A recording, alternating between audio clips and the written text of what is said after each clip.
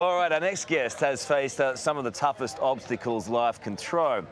In the space of 5 years, Kath Koschel broke her back twice, told she was never going to walk again, and then lost the love of her life. But the former elite cricketer never let these setbacks get the better of her, thanks to the kindness of others, which inspired a movement. And Kath joins us now. Where is she? Hello. Come on in. Thanks for having me. How are you? I mean, because your story, it is next level inspiring, what you've done. Thank you very much. I'm well. I'm loving being here. I'm loving being part of this. So doing really, really well. I spoke to Gus during the course of the last week, during Gotcha for Life, this Mateship Miles campaign, and he couldn't believe your strength to go through what you did. Would you mind just telling us a little bit about that?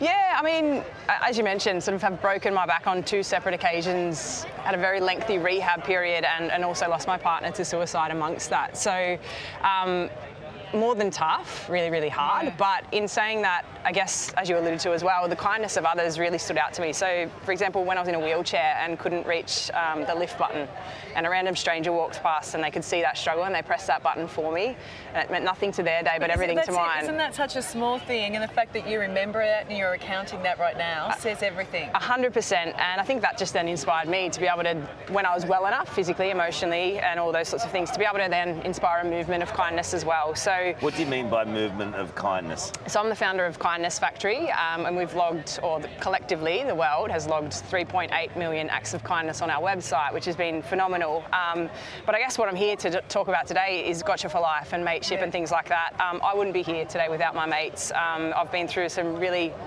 horrible things in life, but I now remain a really positive person through friendships like Gussie's and things like that as well. So I'm a huge advocate for Gotcha for Life. I absolutely love their work. I love Gussie to bits. And I genuinely believe that a lot of the people that I've lost in my life to suicide would still be here with friendships like what Gotcha for Life is starting to create amongst communities. So just love it, yeah. And look, and what you've done, like, I mean, you've shared the stage with the Dalai Lama.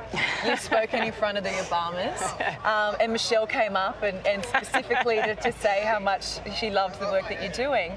But when you go to that message and that idea of looking after your mates, what is it that you say, and what is it that's so important about that? I think when you're as low as I've been, or when you're going through as tougher things as I've been through, finding people in your life that can have your back when you can't seem to have it yourself, or you don't have that belief in yourself to overcome those things is vitally important. My best mate, Erin, has always been there for me, and when I've had those moments in my life, she's always shown up for me, and she's my Gotcha for Life mate. And I think that message is so powerful. It could be a family member, it can be a friend, it can be whoever. Sometimes it's a stranger that you need to lean on, but just having people's back is so important. You don't know what's going on in anyone's life, really, unless you're as close as you can be to that person, and even then sometimes you don't know, right? So families around, walking around with kids, whoever you see on any given street, what information do you give them? What's the most important thing? Do you know what? Sometimes it's not even words. Sometimes it's literally smiling at a person. If you look at a person and see they might be struggling, or even if they're not, I think just smiling at them and knowing that, there's hope in the world is also important as well. If a person did approach me or someone else, I think the listening is also the best thing that you can do in those moments. You don't always have to have the answers. Sometimes you just need to offer that person a safe platform to be able to exist the way that they are. So you're a legend.